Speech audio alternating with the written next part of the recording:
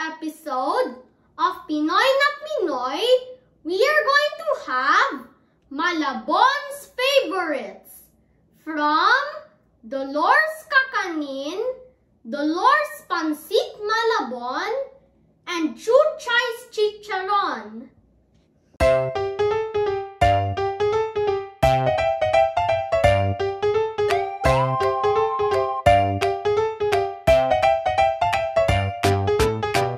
Dolor's Kakanin started in Malabon in the late 1970s.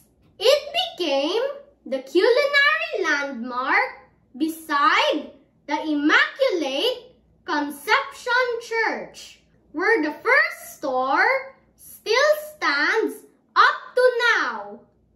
The original Dolor's Kakanin is well known for its colorful and festive red round box of assorted kakanin that comprises of 6 flavors, but has since then came up with more bestsellers, one of which is the very popular Pichi Pichi.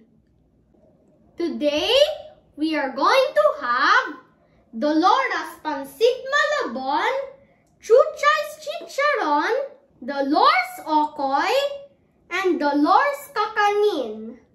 Let's start. First, Pancit Malabon.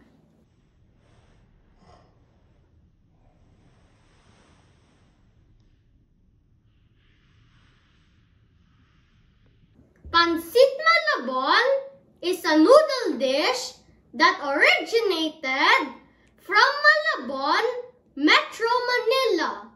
It is made of fat rice noodles topped with shrimps, squid, oysters, smoked fish flakes, pork cracklets, and duck eggs.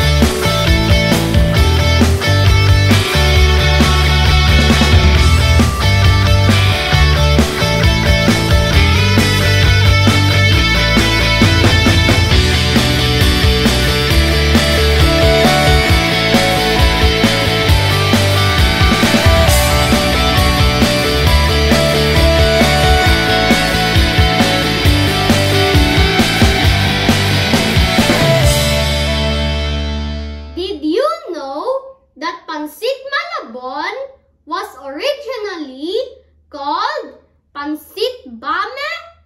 In the 18th century, Pancit Bame was already a delicacy in Malabon, but it was only in the 19th century that it became very popular when it was discovered by Manileños who are visiting the place. Manileños would soon start calling it Pancit Malabon, referring to the place where it originated.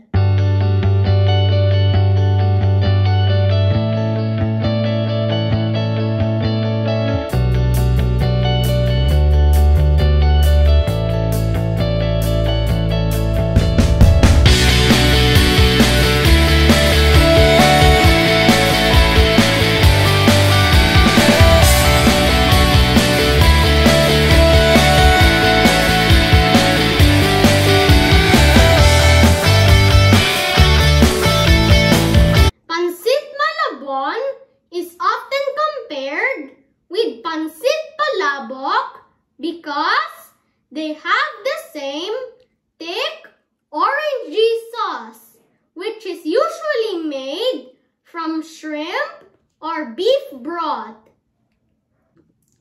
But the difference is in their noodles. Pancit Malabon uses bihon noodles, while Pancit Malabon uses thicker rice noodles.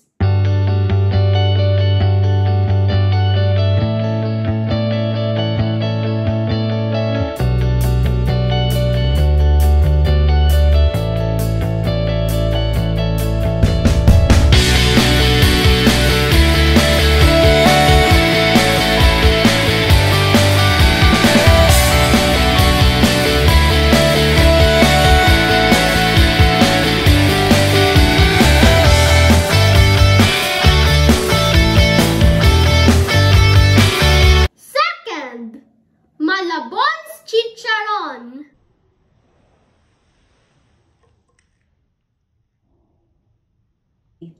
Chicharon is a Filipino snack dish made with dried up pork rind, then deep fried to achieve a puff consistency.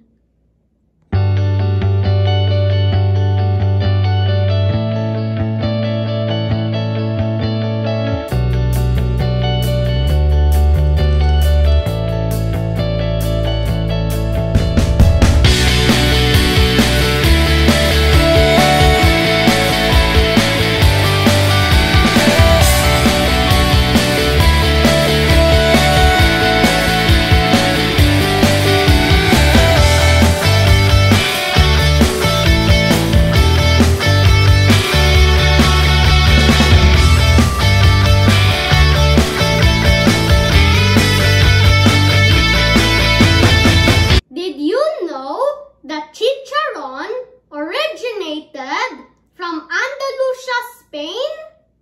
In fact, most of the Spanish and Portuguese influenced countries like Argentina, Brazil, Colombia, Cuba, Mexico, Peru, and Venezuela have the same chicharon but have made different variants to make it uniquely their own.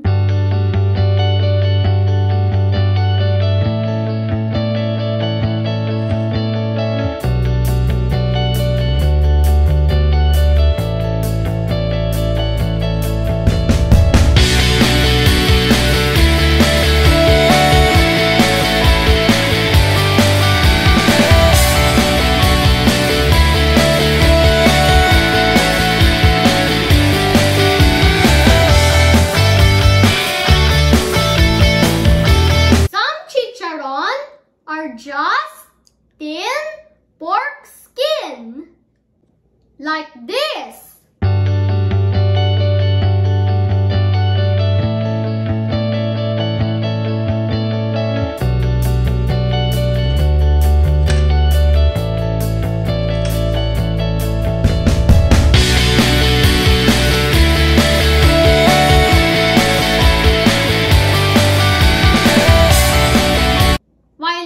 Chicharon still has some pork meat and fat.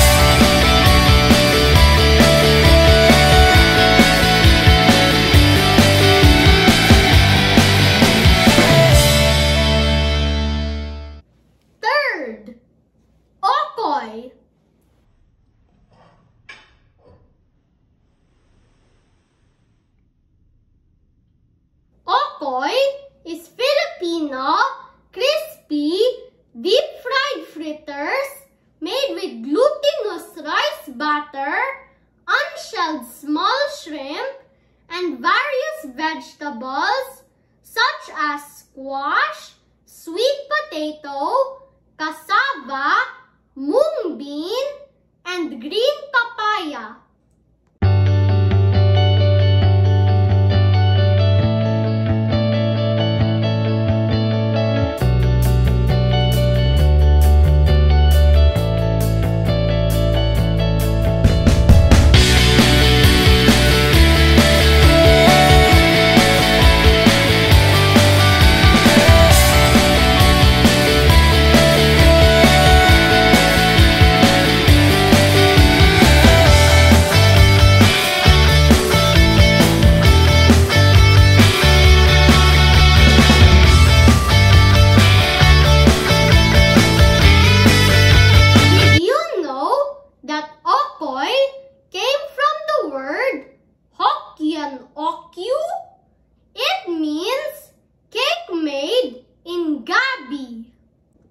Okoy is very simple yet very tasty. It is very crunchy too.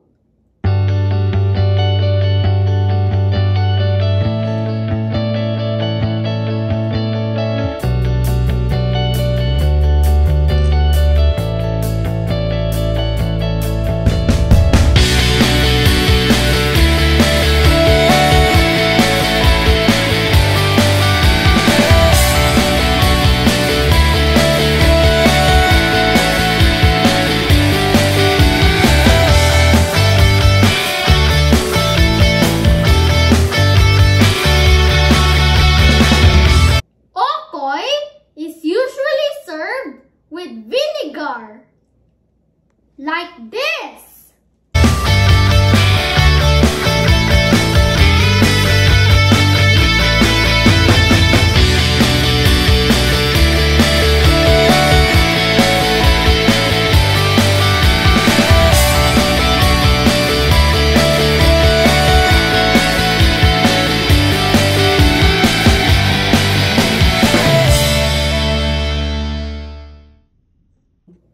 Okoy is best served as a snack or as a side dish.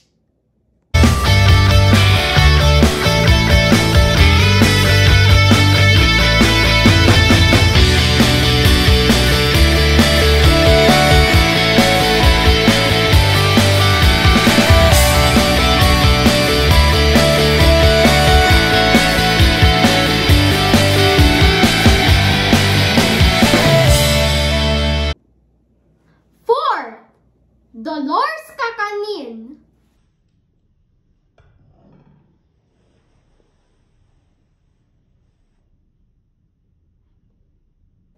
The name Kakanin is derived from two Tagalog words, kain, which means to eat, and kanin, which means rice.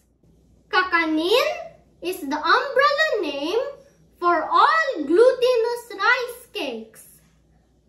Its core ingredients are malagkit or sticky rice and gata or coconut milk.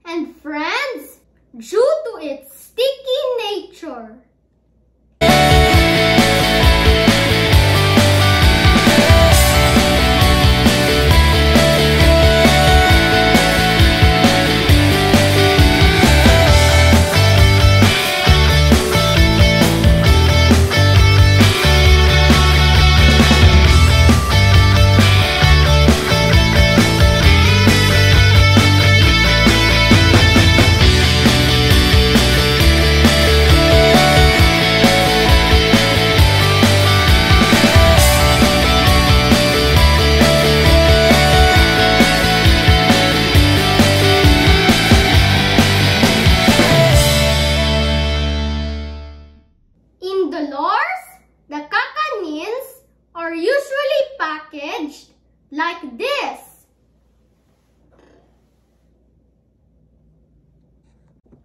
This Dolor's Kakanin has sapin-sapin, kamoteng kahoy, ube, kutsinta, mais, and biko.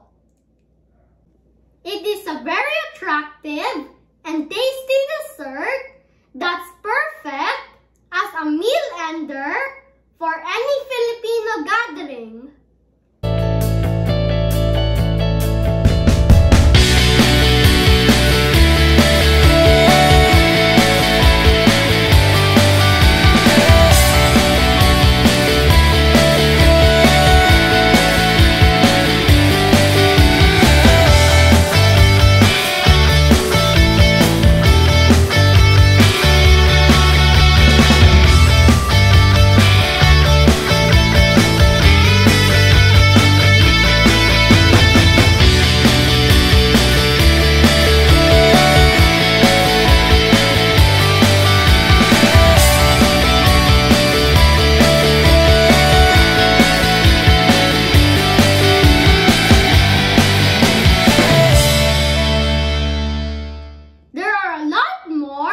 Of Malabon favorites like Pichi Pichi and Relyanong Bangus.